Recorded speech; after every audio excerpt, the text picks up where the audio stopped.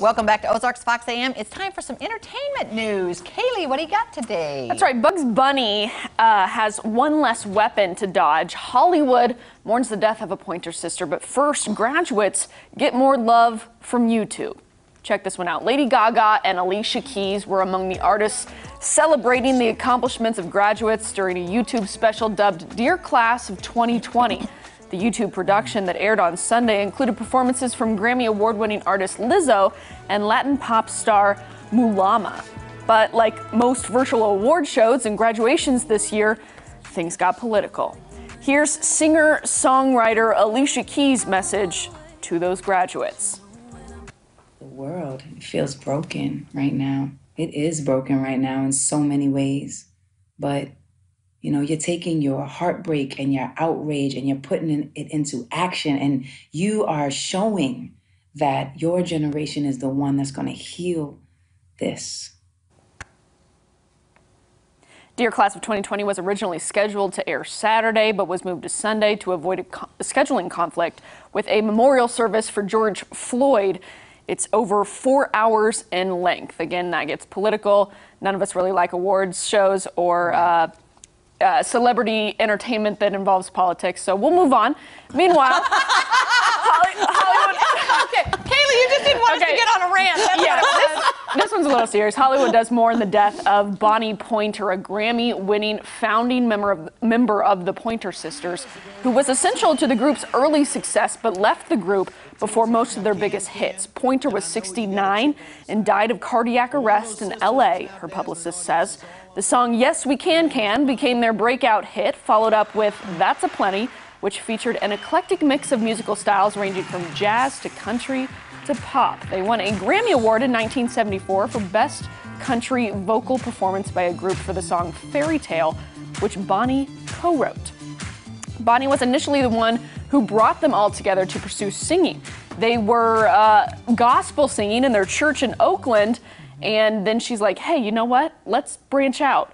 So then she brought on one of her sisters, and then later she brought on her other two sisters who were already married and had kids. So then they traveled, and I mean, I'm sure you guys already know all this stuff, but well, no, I didn't know about the original one who, you know, started the group and then wasn't in the group. So how did that happen? Yeah. Well, we interviewed Ruth Pointer on the show a few years ago, and she's lovely, and she gave me her book, and her book, I mean, is very tell-all. Yeah. I mean, she tells everything about herself, things I wouldn't have been comfortable telling about myself that happened to me. Yeah. But what I never understood, though, is how you have these sisters, and the one that started the group leaves the group, That's what I'm saying. is not even a part of their success. Like all the hits we know, like Jump, For My Love, you know, Slow Hand, all the songs we know. I mean, I'm sure she was probably maybe managing. I don't remember that aspect of the book about Bonnie. So she didn't talk about that. I don't remember. So, I mean, I had to reread it. I would like to know that. Part. I mean, that's a mystery. It's like the fourth Jonas brother. Does he get any money from them? Does he get any credit?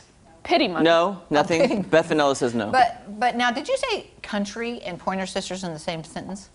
Did they you were say country? They won a Grammy for country? Yeah. That's what I heard. Yeah. That's crazy. Which is crazy because, a lot of their most known stuff has that R&B, hip-hop. Not hip-hop, but, you know, like that funky tune. Grammy Award for country. You didn't hear their remake of Stand By Your Man? Jeremy. Let's hear it. Let's hear it. Okay, let's hear it. Stand by your man. There it is. That one deserves a Grammy. Okay. As they say in show business, the show must go on. Film, TV, and music productions in California can finally hit record and start filming on June 12th. The state's Department of Health's OK is subject to county approval based on local jurisdictions. Production cast, crew, and other industry workers are being asked to abide by safety protocols between labor and management. Safety measures include required protective equipment for makeup artists and actors when they're not on camera, virtual or social distance casting, and thorough cleaning of furniture and props throughout filming. Other requirements include COVID-19 testing and temperature checks, which is good news for those winter and spring shows that are going to pop up soon. Yeah. Hopefully they can just do the editing quick. Yeah. Yeah, the editing is what takes the time. Yeah, that is good. All right. I mean, I mean, it's a lot of productions have been shut down. Or at least pushed back. Yes, and reality shows are not like, you know, they're supposed to be filming Real Housewives of Orange County right now, Real Housewives of Dallas supposed to be filming. You know, everything's kind of postponed, pushed back. So when we actually get new content, that's who. Yeah. I don't know when that is. Is everything going to be okay this fall? I'm thinking winter. When is this all going to be? Yeah, I mean, it's hard telling. Again, it just depends on editing and how quickly. You know, I think there even might be some fights on who gets the studio win because there's so many shows to make up. That are backed up. But will all those Hollywood elites still go to each other and give Hollywood kisses? Of course they will. I don't know. Can they get that close? Oh, I see what you're saying. Yeah. I don't know. I don't know either. All right, Kallie, what else you got? Moving on. That's all, folks. No more guns for Elmer Fudd and Yosemite Sam. The newest iteration of the classic cartoon called Looney Tunes Cartoons will look a bit different than previous versions of the show. Executive producer Peter Braungart tells the New York Times, because of the climate, quote, "We're not doing guns." But he also assures fans, quote, "We can do cartoony violence, TNT, the Acme stuff, all that was kind of grandfathered in." Elmer Fudd first debuted on the show in 1940 and along with Yosemite Sam was often seen in the possession of a firearm. It's currently available to stream this month on HBO. A classic that is getting a little revision here. When are they going to stop making childhood guns? Or do they? Do they still make them for kids? I'm wondering. Jeremy's not saying a word. I'm not saying a word. It's just an odd thing because, one, it's traditionally geared towards family-friendly television. Bugs Bunny, Elmer Fudd, you know, whatever. Yeah. But is it family-friendly to have an anvil drop on your head? Is it family-friendly to carry guns? Is it family-friendly to make a bomb and blow somebody's head up? I think it's all lumped into this one sum. And well, they just said they're okay with the violence, just not certain kinds of violence. Just not gun violence. See, that's why I just need to be quiet. Okay. Moving on. Okay. UFC fighter Conor McGregor announced his retirement for the third time in 4 years. The UFC schedule is in upheaval due to the coronavirus pandemic, but the 31-year-old Irish superstar was expected to get his title shot later this year, and he recently had been in talks to fight even earlier. Retirements in combat sports are many times a tool to gather attention and increased bargaining power. Conor called it quits in 2016 and 2019, both right before he got back into the octagon to secure two iconic wins. That one in 2019, he won in the first round in 40 seconds. I'm sorry. So is he quitting? Probably not. I have to do it. I know the walk. The walk is pretty awesome. You got it down. You're gonna fight me? Yeah. What? You gotta say it in an Irish accent. He's Irish? He's Irish. He's very Irish. What do you got it, Jeremy? Who stole my Lucky Charms, don't you know? Who stole the Lucky Charms for my cereal? I don't know.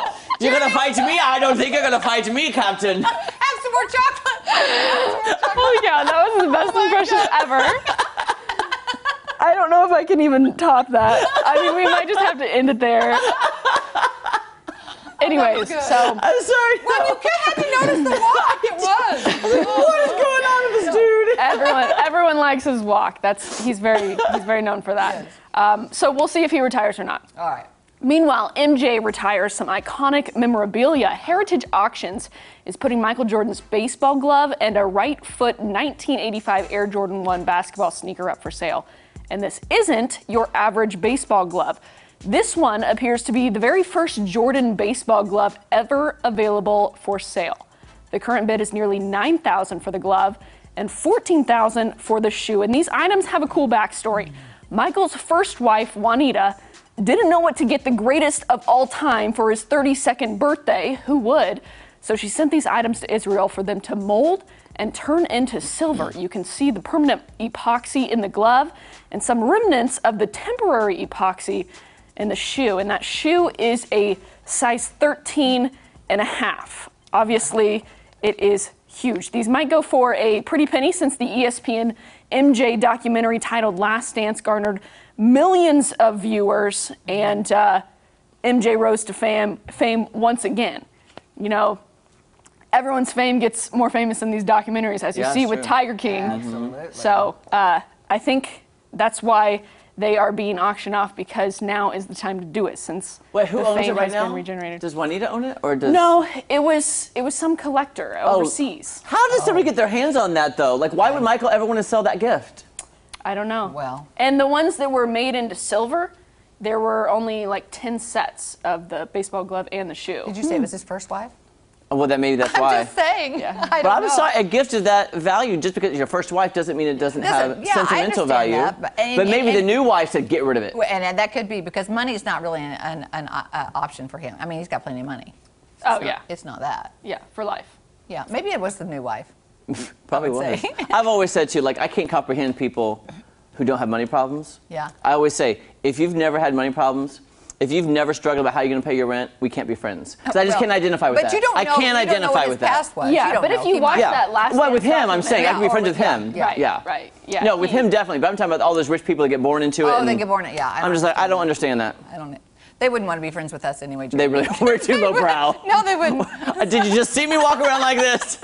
They're disowning me right now. Ah, crap. He's out. Yeah. Okay. All right, Kallie, I'm going to wrap as in, what's his name? Okay. Don't go anywhere. Ozarks Fox Sam will be right back. Conor McGregor. Conor McGregor. I'm going to win the fight. I'm going to knock you out right Where's now. your belt? There you go.